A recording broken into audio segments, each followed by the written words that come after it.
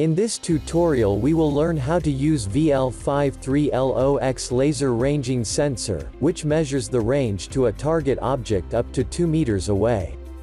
The VL53L0X uses time-of-flight measurements of infrared pulses for ranging, allowing it to give accurate results independent of the target's color and surface.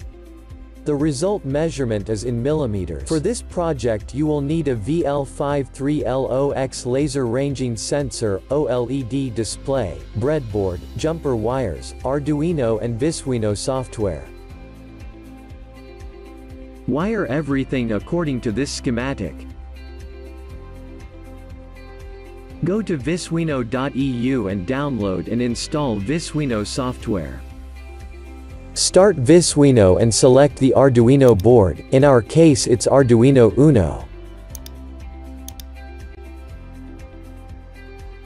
Add time-of-flight sensor.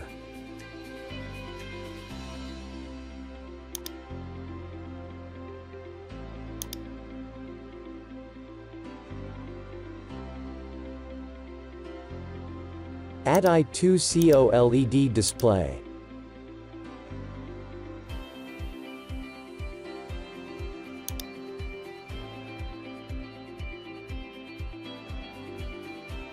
Double-click on Display OLED 1 and in the Elements window drag text field to the left side.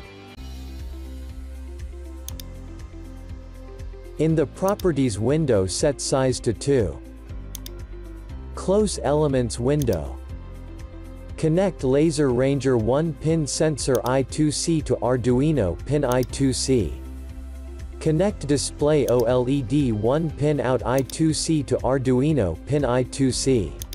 Connect Laser Ranger 1-pin distance to Display OLED 1-pin text field 1 in. Click on the Send to Arduino button. In Arduino make sure you selected the board and port, then click on the Upload button.